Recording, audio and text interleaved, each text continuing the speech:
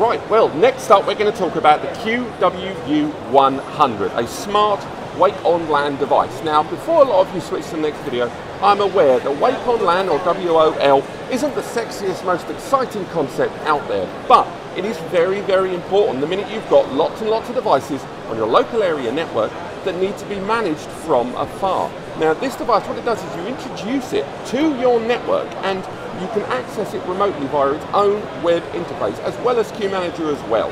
With it, you can then manage, shut down, wake up, and more devices on your local area network. Other advantage of the device is that on the rear there, we've got LAN connections that not only introduce the device to your network, but a powered PoE port that enables it to power LAN connected devices that may also require WOL oversight. On top of that, you've got power there via USB-C port on the rear and further USB 2 port for connected peripherals.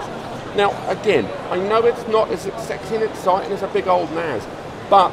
the minute you have a number of devices in your network that need to be scheduled on and off, something like this can be very, very useful. And it's another one of a number of devices that we've seen here, particularly at this show, that a number of you think, oh, I don't think I need that, and then 6 months from now, you won't be able to live without it. Now, we're looking forward to having one of these in the studio in the coming months, and when we do, I'm going to connect a whole bunch of devices to the network, not only to show you guys the user interface, but moreover, to let you guys see the versatility of this and the ability to power multiple devices, not just NAS, but a number of things in your home office environment directly via that interface. So again, if you are at Computex right now, I strongly recommend you check out a number of the devices here on this stand, but moreover, come to the back end of the stand because we've got a number of minor peripherals and upgrade devices that you will not believe. Otherwise, look forward to the next video. I hope you're enjoying it, and I'll see you next time.